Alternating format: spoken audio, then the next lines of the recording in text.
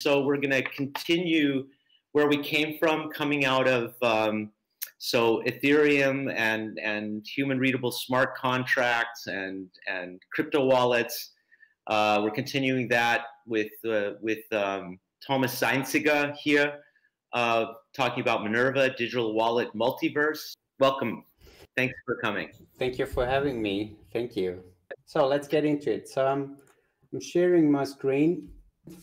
So I'm going to talk about the Minerva wallet multiverse, and what we like to say, it is like a physical wallet, just better. And in a sense, it is meant to work as a wallet for all the things what you do in life. So the thing, just a couple of words about us, because I said, well, we are not that well known. So we are a cooperative in Graz. We have about 40 members. We are active since 2016, and we have started the artist sidechain, so Ethereum compliant sidechain, just like Po or XDAI. We have worked on the Minerva digital wallets, and we do a couple of customer projects so that we also can fund some of the stuff we do. We run a Kovan node. We also run a XDAI node. We also run a sovereign node. For the ones which don't know it, they are in the identity space. And of course, we also run artist nodes. We're working extensively on things which we call kind of resilient networks. And I don't want to go into all that kind of text on that slide, but the thing is that we are extensively working on identity, decentralized identity. And we believe that basically a blockchain system is needed, or various kinds of blockchain systems are actually needed to hook the identity, the storage, and the computation there. It is, in our understanding, a very big mixture of all those technologies. And if we are talking about Web3, then we see the emergence of a very kind of different architecture, the architecture for more user-centered applications, where you have various kinds of tokens on different kind of blockchains, where you have decentralized identifiers and verifiable credentials from an identity perspective, where you have storage. And yesterday there were quite great talks about Swarm, and IPFS was also very highlighted during the conference. And I think they offer a super tool to store, also from a user perspective, the data what you need to store, and on top of that you can build services which are again kind of helping everybody to use that kind of data provided, and still not kind of getting into that kind of typical platform thinking where all the data is siloed, owned by somebody, and is basically not accessible. So to make it possible that we all can use a little bit more of that data and get better services and get a more open and still privacy preserving solutions for the things what we want to have. But now a little bit more into the multiverse. So when you start thinking about wallets, wallets are all sorts of things, and you have all sorts of directions. And the drawing here, it should just represent the portion of it, what you can think of in wallets. So you can think of meta transactions, for example, to simplify transactions, or do a lot about key recovery. I think many of us have already somewhere lost some keys, and that's kind of a big topic. Or app integration, or do we have open source wallets? And I just listed a couple of the wallets here because they're representative for special solutions to that kind of multiverse, different kind of things what you can build into a wallet, and later on basically use it, not just for transfer, but for using it with dApps, for using it in different kind of networks, and so on. So the thing is that we already see that we have loads and loads of wallets, and I don't know how it's for you, but for me, I have several of those which are listed here on my phone, and my funds are scattered all over the place. And if you are looking especially at the identity space, the two on the bottom, Uport and Yolocom, they're basically looking at everything what is identity, and all the others work not in that space, which is a very, very kind of different kind of crowd, and there is not so much mingling between crypto and identity. So when we go a little deeper into Minerva, this is actually three different kind of lines of, so we have the wallet, which is currently under development, and the Android wallet. We have the card, which is an NFC card, and we have Minerva Cash, which is basically a burner wallet. And I will not talk about too much about the card and the cash, but still give you a kind of an overview so that you can see what we're building there as well. So the burner wallet, or Minerva Cash as we call it, so you can test it while I'm talking. You just have to open minerva.cash, so you will see the more or less the left screen as it is shown here. And we are really grateful that Austin put out that burner wallet, and at some point we said, well, we need something which works with the artist blockchain, and then we just forked it and rewrote some of the parts, and then removed more or less all those nice features which were in there, and left the receive and send and the backup and restore for the wallet. And then we were thinking what we can do, and finally we decided that we're going to do a complete rewrite. So you see everything you see here: multi-network support, multi-token support, multi-language support, 3-box integration, which is also integrating basically IPFS, and a full progressive web app implementation is something we want to have in the new one, and the optics are a little bit changed, but basically it stays very similar to the current version what we have out there. It's super helpful if you want to explain something to newbies, and we had a nice presentation at the conference, and it was called Crypto Bier Tavern, or in German Crypto Bierschenke. So I put there a short link at the bottom of the slides, and there is a nice video where we presented or involve people which had never done anything in crypto to get a couple of coins, get some explanation how it works, and finally get a beer and pay for the beer with the coins I just received. So super successful. People really loved it. So the second one I wanted to talk about, and I'm going to use some of those, is the Minerva card. We'll see different designs. So there are a couple of design studies we made as well. So it is basically NFC smart card with an Infineon chip. So it creates on the card the keys. And in the latest version, it's, I think, 99 key pairs what you can create.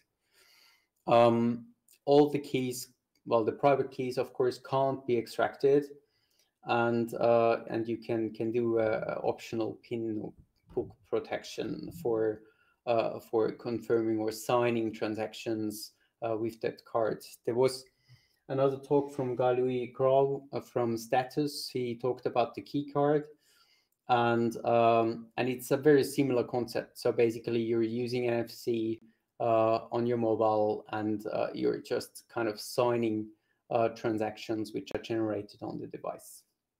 The import of a seed phrase is just possible for one of the keys. So basically, all the other keys or key pairs, they're created on the card. What is maybe interesting, because it continues with Bitcoin, so it's using elliptic curve cryptography, and there are a couple of the usual curves as far as I know, and so that card is not just possible to be used for Ethereum; it can be used for Ripple just as well as for Bitcoin and everything what is kind of Bitcoin-like. It can be used. So basically, it's kind of a nice way to do it, to store or to move something with that card. Nevertheless, if you lose the cards and you put really on that key from the card, it's gone, as we discussed also the other day. So the Minerva app. So we're back to our multiverse, and as I said, so it's supposed to be like your physical wallets. So the things what you have in your wallet, it is identities, it is kind of access cards to your accounts, like your bank cards, some vouchers, some whatever kind of stuff is in your physical wallet. We want to make sure that we're transferring that one to the digital space. And well, most of the wallets today, they're built for DeFi. We actually want to build a wallet for the real economy and the businesses running there, interacting with the customers. And sure, it is needed that we have a simple and secure way of handling everything. And I would say we are non-custodial. So basically, the keys are in full control of the user. It should be convenient. And what is very special in our case is a service integration in the wallet. We're committed to open source, so we want to stay open source as much as possible, and that's really important to have open source wallets out there. Then use open standards, and of course as much decentralization as possible in putting into that wallet. To give you a little bit an overview how it actually looks like, and I'm going to show it to you live as well a little later. So it is an identity wallet first. So you can create identities, and if you're familiar with the decentralized identity space, usually you have one identity, and that one identity is then interacting with all kinds of things. And we thought that's not such a good thing, because basically if you're using the identity all over again, then you have some kind of privacy concern, of course. And we also think that you might have plenty of them, and they might be either verified or not verified. So basically, whenever you push the button up there and say, yes, I want to add another identity, you can just create another identity, and that's a standard conform W3C standard conform identity created, and later on you might get it verified. And of course, they can be extended with all kinds of attributes, so that you're able to fill up the identity with more information, whatever you need. So the other thing, which is part of the identity, otherwise it would be just an address book kind of thing, is those additions which are connected to the identity space. So credentials or certificates. You could call them as well certificates.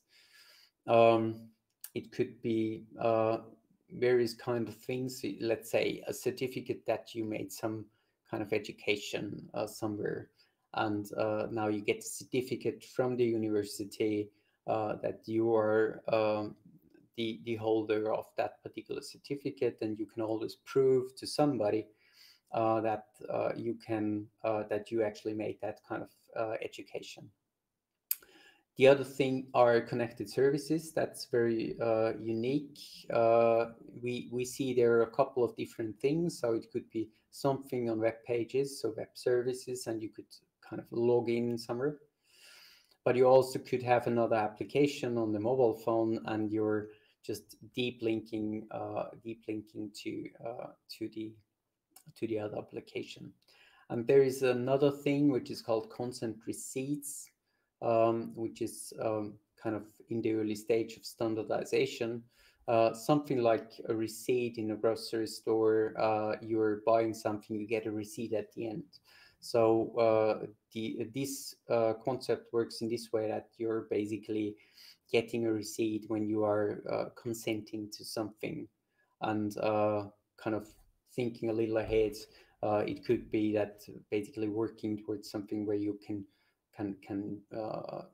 retract that kind of consent you given, and it's very clear that okay, there is no consent anymore from your side.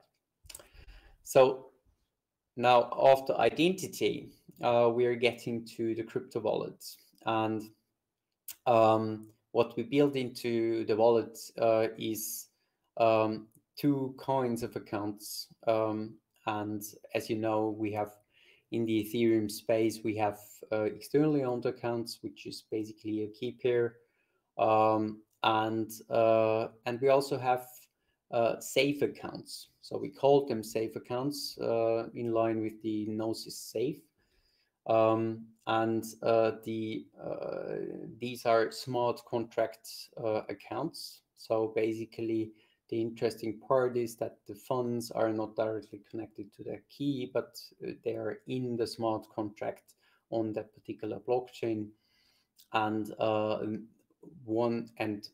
those funds within that account can be managed by somebody who has owner rights, and so when we started integrating the Gnosis Safe contract suite, let's say, because a lot of contracts are generated when you are actually saying, yes, I want to create a safe account.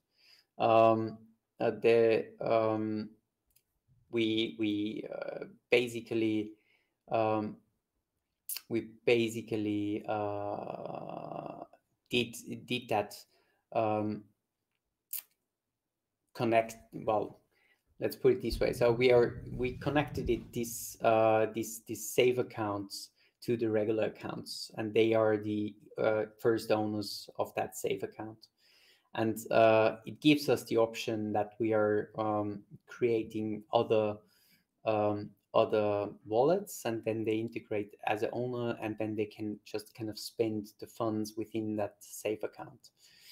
What we also did, we increased or extended the code with a beacon, and there Austin from Burner Wallet, he had a good suggestions, and thank you for making that. So he did some integration in the Burner Wallet for a beacon, and we extended the Gnosis safe accounts, safe contracts with beacon functionality, so that we actually can see that the owner is added, which gives us the option that basically other wallets can listen to that beacon and can actually show that you are made an owner in that particular safe account, which basically means that you can create such a safe account in your wallet and add somebody else's wallet, somebody else's address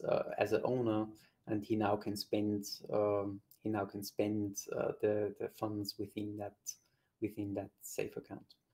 Pretty neat. The other thing is multi-network. So I don't know if you had that problem, but in the very beginning, when we launched the artist network, of course you want to be in some wallets there, and it's not that easy to be integrated into a wallet, and we want to go there a very different kind of direction. So basically, every Ethereum network, test network, or main network should be integratable, and it is because the logic is very different here. We are adding accounts whenever you yeah, want to add another account. You push the plus on the button, and then you are getting to this new account kind of screen, and there you choose the network you want to add another account. And right now we have Artist Tau1, Rinkipi, and Sokol and Poa.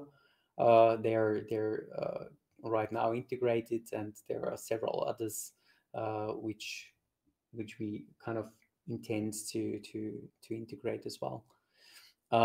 Another thing is that we're listening to ENS. So basically, if you're transferring some value from a safe account or regular account, you can use ENS names, which are defined either on Robson if it's testnet or on Ethereum if it's mainnet, and send it basically there. So you just have to type in whatever kind of ENS name you have, and you're sending the funds.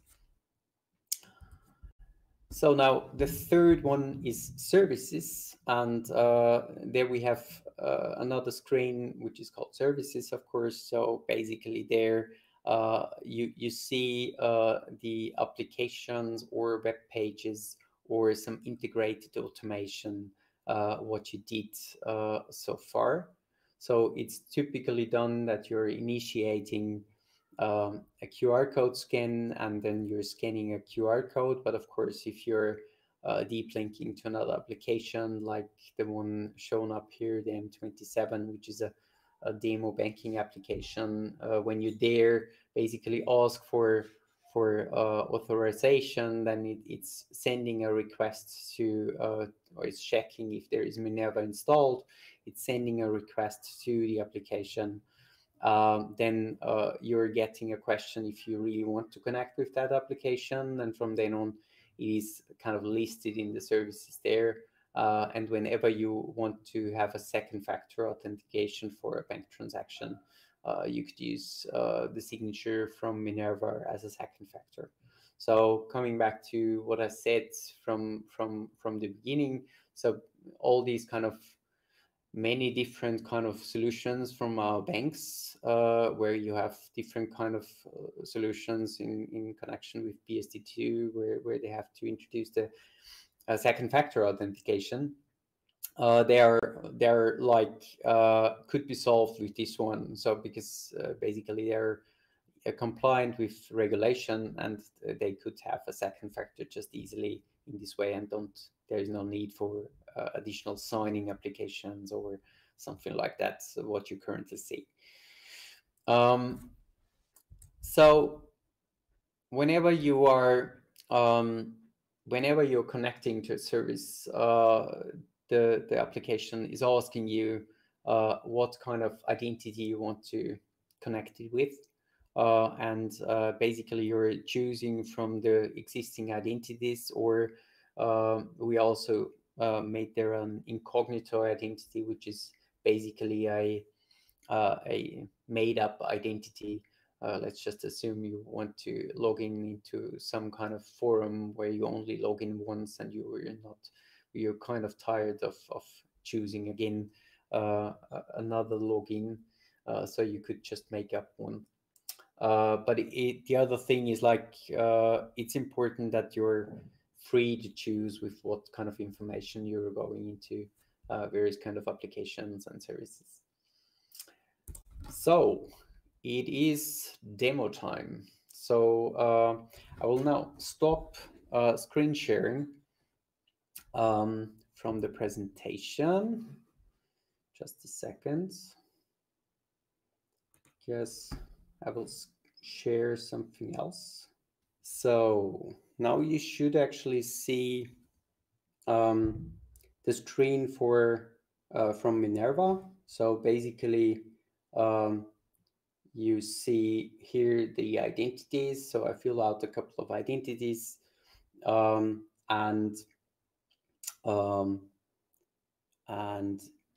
here are the values. And the values, basically, you see now here, I have here one regular account at the top. I have two safe accounts attached to that regular account, one with 9.5 ATS and the other one with 0. And then there is another Rinkeby account and a POA account attached in that wallet. And I, just to save a little bit of time, I in the second save account, if I open the settings menu, there we see already two owners in the settings, and I just show you how it looks in the other one. There you only have the one, which is basically the account at the top, so the regular account. So if I look at the owner, what we have added here, that's actually the first key, the first key of the cards. That's interesting what we're going to do right now. So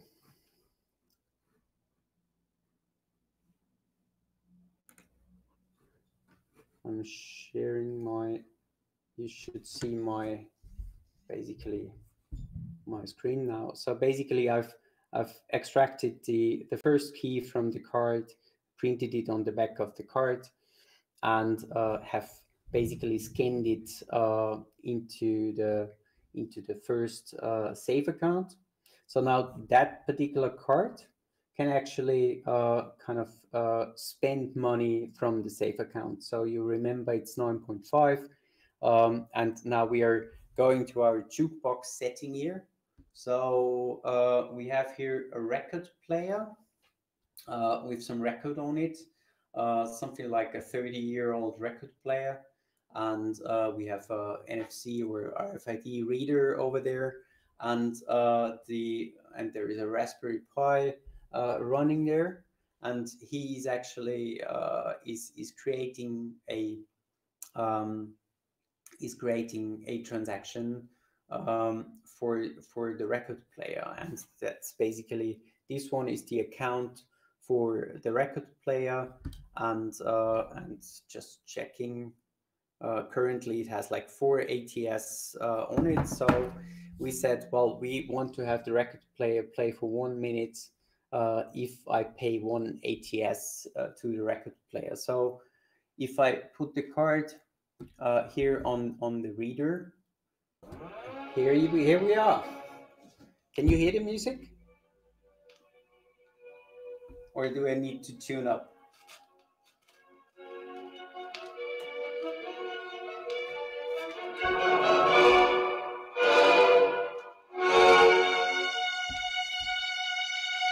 So it plays now for about a minute,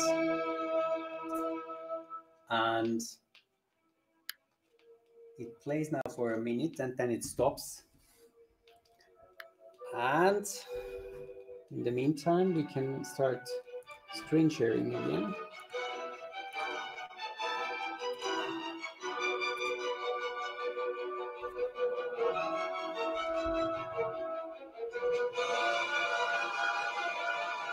And as you can see, the value changed from 9.5 to 8.5.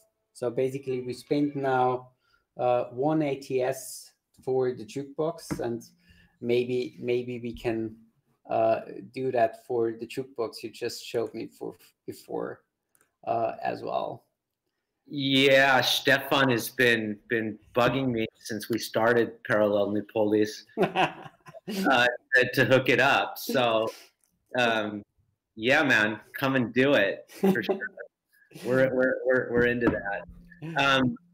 You know, what would be really cool would be to integrate Sibilier micro streaming transactions. So, you know, just like you can do with payroll, you could say, okay, for however long it is that you play the content, that's the only amount of time that you pay. Yeah. So not necessarily a price for the whole, you know, the whole object itself. Yeah, the length consume it. you probably like the work we did on streaming, but that's something else. So basically we had the same setup, and we did some streaming money, meaning money is flowing from one account to the other. And yeah, that's what I'm talking about. Yeah, and we have a demo there as well, but that's not right now. Right now we have to focus to the other one. So good. So yeah, we had a similar incidents, but finally it worked. So you know, it's like when we look at something like the jukebox here, we definitely need to talk about real life use cases. And one real life use case is with such a wallet like Minerva. We worked on last weekend's hackathon regarding an immunity certificate, and I remember that Smuggler was talking about that the other day, that something like immune certificates could come in the future, and putting that into something where you really say, well, I can handle my own certificate is kind of a easy to do thing for a completely decentralized wallet. But if you are kind of collecting all those certificates on a central place, we're going a very different direction. And so we proposed an idea on this one to handle those certificates directly in a user-controlled wallet like Minerva, but basically you can do it in all the identity wallets out there because it's anyway open standard, and use that kind of information to protect the vulnerable people, and basically to avoid that we are spreading the virus in an uncontrolled fashion. That's just a real life use case for the wallet, and kind of fits basically in the current mood and things what governments are partially doing with more or less surveillance kind of intention. So I'm basically at the end of my presentation. I would like to ask that you help creating that commons. We consider such a wallet still part of the commons. It's not just the blockchains. It is basically the access to those blockchains should be commons as well. And therefore we ask for donations. Unfortunately, we did not kind of apply for Gitcoin grant. It was kind of busy the last weeks. But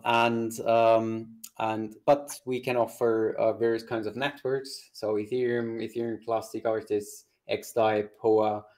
We don't care that much what network is used, but there are other ways where you can help us, support us. You can go to our webpage. There is a form to apply for becoming a Minerva tester. And get early access, looking into basically what we're doing, how the user flow is, feedbacking on that one. Of course, we look very much forward if you look at the code, comment it. There is we do have a GitLab development, but have just recently uploaded it to GitHub. There are some known issues what we're working on, and of course you find us on Gitter and get to chat with us. Now it needs just kind of say thank you. So I really appreciated the work with Binary Apps. So with them we worked on the wallet very much, and the funding came from Citra in Finland. They funded basically that development. And if you want to follow us on Twitter, just go for Minerva Wallet. And the Lab 10 Collective has all kinds of communication channels, and you can, of course, also ping me directly. So thank you very much for your attention. So cool. I love commons-based projects. That's for sure. So I'm curious about which NFC protocol you used. Are you using the status keycard open API for NFCs, or are you using a legacy institution NFC communication protocol? How did you bridge that in your application to the crypto? It's provided by Infineon, but it's not proprietary. It's like it's an open protocol, and it's made open source available even on GitHub. So it's kind of untypical what they kind of did. Usually a company like Infineon doesn't do something like that. But yeah, but part of what Status was doing with their key card actually sort of made that happen, if I recall correctly. It's cool that Infineon did that. Yeah. Yeah. So yeah, I can't remember. It's those kind of low level commands you actually send to the card and get it back. I was not part of the development, so I can't. I need to answer it separately. I can't answer it directly. It's not such an important detail. I was just curious about it. Yeah, I love seeing these NFC solutions. Yeah. But there is even the implementation we are using for transferring coins from the cards to the card, from the card. It's open source on GitHub, so it was made available. So basically, you have a Android application. It was written for Ethereum, but we just kind of changed it to Artis in our case. But basically, that's a simple change. So you can do it for every kind of blockchain you want. As long as you're kind of adding just a kind of a mainnet and a testnet, then you don't have to do really much changes on the application. Yeah. So Didi, why don't you? Is there something that you'd like to add to this? Hi, I'm just providing links to what you're talking about. You're involved with the project, I think. Yes, I'm working with Thomas in Lab 10. And what are you doing? Well, I'm mostly technical stuff. Yeah, so I work in the background. You work in the background, okay. I like the party hat. The what? I like the party hat that you're wearing. Party hat. I'm not even seeing my picture right now. Yeah. I'm curious. So, were there any major bottlenecks or solutions that you had to solve, or was it really easy for you guys to plug and play and adapt with code bases that were out there? Well, there's a lot of learning. To give an example, I would say the Gnosis safe was not so easy to approach. So some things just require enough time to dig into it, but yeah, once you're there, it feels good. Yeah, we use the Gnosis safe for our funds, and it's excellent product. Yeah. No, it's cool. It's not just when you interact with smart contract systems. There's a limit to how much feedback you get when something is wrong. So if you do something wrong with the signatures, there's something with the encoding or so, it just won't work. It's difficult to figure out what exactly went wrong. You really need to be precise and go step by step. But yeah, we got there. Yeah, I remember when Didi added the beacon functionality suggested by Austin. It took him quite some time that he finally could get it working, and it's like because the Gnosis safe is so much on the limit what you can deploy to the chain. So yeah, for example, what happened there is basically it was a trivial change. However, it turned out that the way the Gnosis safe contracts were set up, it was already at the limit of the gas limit. So the repo was the truffle config had set optimization off, and if you added just one method to the safe master contract, it blew the gas limit. But the error message didn't really make that clear. Only after quite some time spending on trying stuff and trying to figure out, I eventually figured out that I don't remember. There's some EP which limits the gas which can be consumed by one transaction, which is lower than the block gas limit, and that basically was it. So the solution was easy it was to enable optimization and compiling, but it was difficult to figure it out. Yeah, cool. Have you heard of Embark? Yes. Are you using Embark to develop in? Because they have awesome debugging tools in the cockpit when you're writing your contracts. Yeah, the problem is just when you start from an existing project, like in this case, safe contracts, it's not so trivial to move it to another system, I guess. But yeah. Mm-hmm. Yeah, these little bits and pieces I always find to be really interesting, you know, digging down until you find out where you've gone wrong. Yeah. Cool. Does anybody else have any other questions? Thomas, yes. It's nice to meet you. I was really excited when your application came in and to see that there's activity down there in Graz, and really wanted to have you in Vienna, like I mentioned at the beginning. Looking forward to meet you guys in person. Yes, we too. So I hope we can travel soon. Yeah. Again, and yeah, and come to one of your Tuesday meetups, right? Yeah, a lot of great stuff happening down there in Graz around your collective, man. Thanks so much for joining. Thank you very much. Thank you very much for having me.